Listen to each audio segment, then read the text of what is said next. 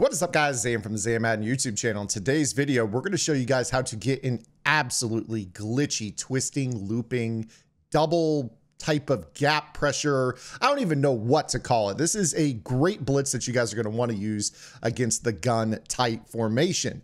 So let's go ahead and kind of show you guys a little bit of a preview of what this is going to look like. This is going to be a way that you're going to be able to crisscross the offensive linemen in tight 2x2 formations. This is going to include your tight flex, tight doubles, tight offset, regular gun tight, tight slots, halfback weak, under center tight, those types of formations. Now, this particular tip is a really interesting one. Let's go ahead and talk about how to set this up right off the top. There are going to be some ratings and some coach settings that you want to pay attention to. Now, the thing with this particular setup is that the agility rating is going to be the most important thing as it pertains to getting pressure in your front. So the defensive formation that we're going to be running today is the big nickel over G. I actually did a video out of the big nickel over G on some interesting coverage logic. You guys should definitely take a look at that. I put that out yesterday on the channel, and I actually saw a couple players online already running that just last night. But the way that we're going to take a look at this is we're actually going to look at our defensive line, and we're going to prioritize high agility on our players. Now, for me, I've got this new Aiden Hutchinson. You can see right here, he's got 99 agility. He's got 99 speed, 99 excel. If we were to take a look at his change of direction rating, it's 95. I think that you kind of are looking for players that are as high agility and as high a COD as possible. Then from there, high end speed and acceleration. You want to get off the football very quickly for this to work. So I've got the Aiden Hutchinson. If we take a look, I've got Furious George. I've added the Vikings Kim to him as I have a theme team remix. We'll get to that here momentarily. He's another player that I have on my D-line that's 96 speed. He's got crazy agility, crazy excel, and he also comes in at 95 COD. Now you can see I've also got John Randall. He's got 99 COD. He's got 97 agility. He's got good speed, good acceleration. He's pretty good as well, although he actually isn't seeing the field today in this video. Actually, we'll maybe talk about that here momentarily. Now, all the way down here at the bottom, I have this Nolan Smith item, and he is a 99 speed, 98 agility, 99 excel card. But this 98 agility is obviously not his real agility rating if you were to pull him up on a MUT database or just look at his card in game. So with this particular item being a rookie premier, I want to show you guys that I actually have put an item into a power-up path on him to make him better. If you want to improve the agility on one of your rookie premier rushers, simply go in and choose the 32 team token, which will allow you to give any team chemistry to one of those players.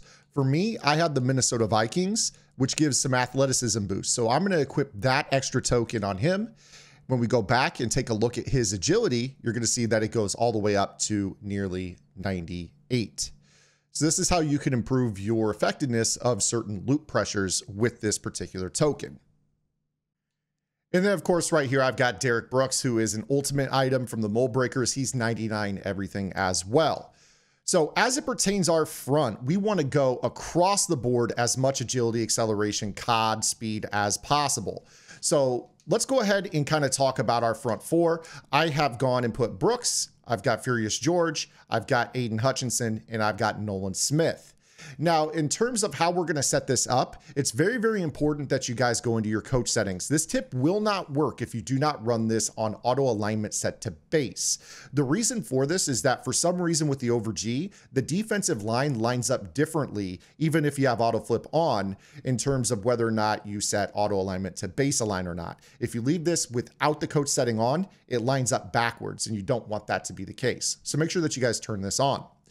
From there, totally up to you what you guys want to do with this. You guys could go zone coverage set to default if you guys like zone and you want to run zone drops, or you could run match coverage on if you guys like to mix in quarters, palms, and other match style plays. All right, so we're set up here. Let's go ahead and get into this. But before we do, I want to let you guys know that we are running our yearly membership pre-sale for Madden 24 on gridirongameplans.gg. If you guys like this tip out of the big nickel over G, I would highly recommend you go over to Gridiron Game Plans, as we are including Madden 23 content with your pre-sale. You guys can take a look at everything I have done all year long on gridirongameplans.gg. Take a look at my over G game plan, take a look at my match game plan, poke around the vault and take a look at all the content that I've shown weekly, breaking down the pro metas and the counters. And also make sure that you guys are taking advantage of the pre-sale for the purpose of getting everything that I just talked about in Madden 23 in Madden 24 for the low price of $75. That is a $120 value if you were to go month to month. Save yourself about 45 bucks. All right, enough yapping. Let's get to putting this play into practice here. So choose whatever play you want. Again, we are on auto flip base align, and this is going to work against tight formations only. So with this particular tip here, you're going to see that I've got this auto alignment set to base. My defensive line is shifted away from the running back. Now with this particular tip, what you actually want to do is you want to shift the defensive line further towards the 3 technique. So if you don't know what a 3 technique is, find the defensive tackle that's in the B gap. Shift the line that direction, crash up, and QB contain. And when the ball snapped, you'll notice that there's a twisting looping action in which your defensive tackle is going to come all the way around and get into the backfield. Now, this is a really nice looping blitz because it only sends 4.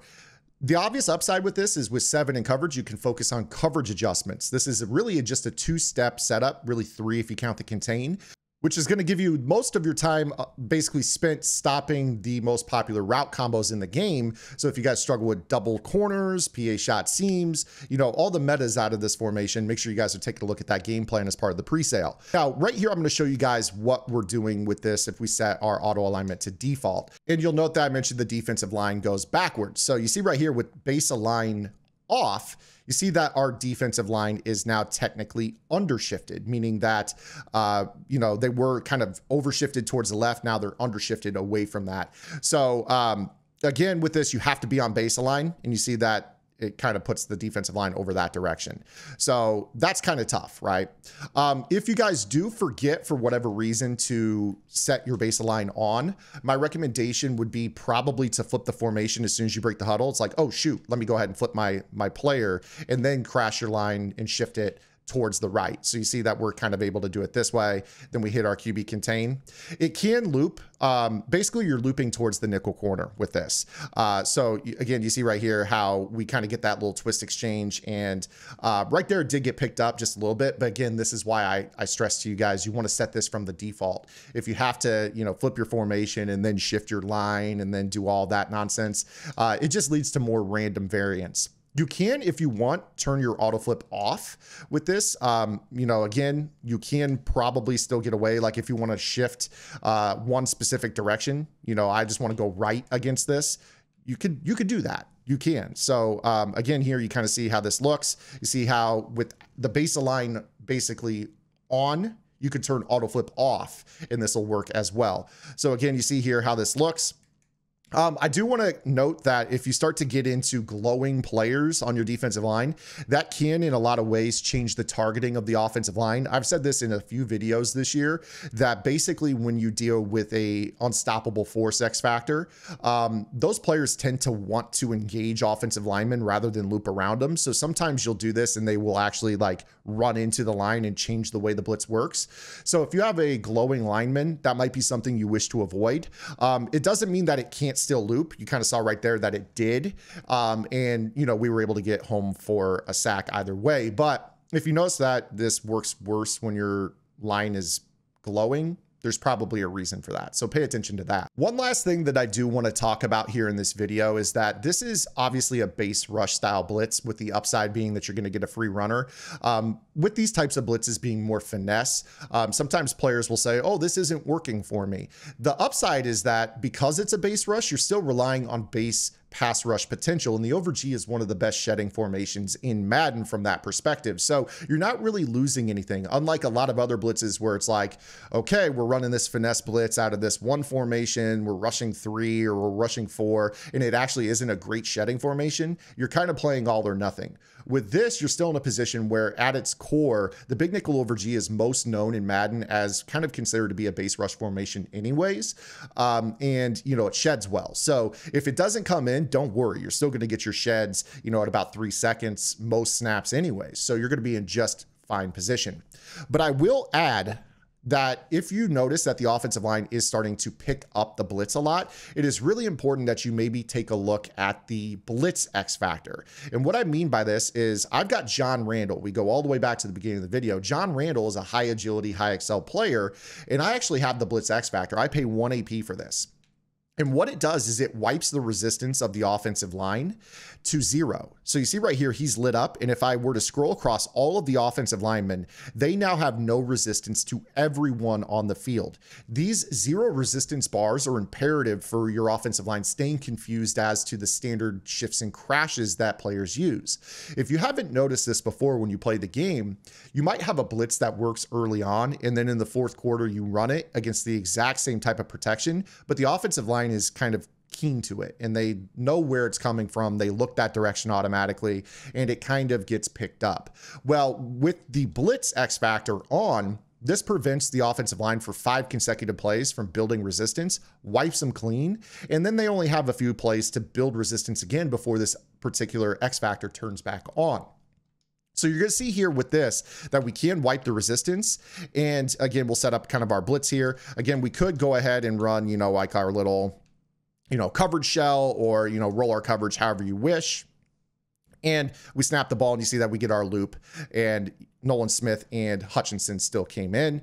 It's still a great blitz. Even if it doesn't come in clean right away, it's still going to cap them at about 3 seconds. And then the other players on the field are still going to be basically in a position where they can still shed because you are rushing the minimum of 4. So again, here, as it pertains to this particular blitz style, you'll note that, you know, we're getting home pretty consistently with this against this pressure. Now, of course, if they do block the running back on this, which a lot of players are 5 out in this style of offense, there does remain the potential for this to get picked up. You see right here that you probably aren't going to want to mess with Aiden Hutchinson against a running back. It's still going to come in pretty effectively. So there's still value in this in terms of, you know, the way that this blitz works. You've got, you know, the running back blocking, and you know, the guy's still looping around to meet the running back in the backfield. And then you still have this guy coming through the, you know, the B gap on this as well. So this is truly one of the better kept blitz secrets in the game. I wanted to take a peek behind the curtain on gridirongameplans.gg. Guys, I'm going to be totally honest with you. This is a July tip. So if you guys really like this particular tip, make sure you guys are taking advantage of our pre-sale offer. Again, you guys can head over to gridirongameplans.gg, 35% off the yearly membership for Madden 24, and it's going to unlock everything in Madden 23 as well. So I hope you guys enjoyed today's video. If you did, make sure you guys give it a thumbs up, subscribe to the channel, hit the notification bell, and we'll see you guys right back here on Monday with our next YouTube upload. I appreciate everybody supporting the channel all summer. It's great. Madden season's around the corner. I'll see you guys Monday. Until then, this is Zan. Get in the lab and good luck.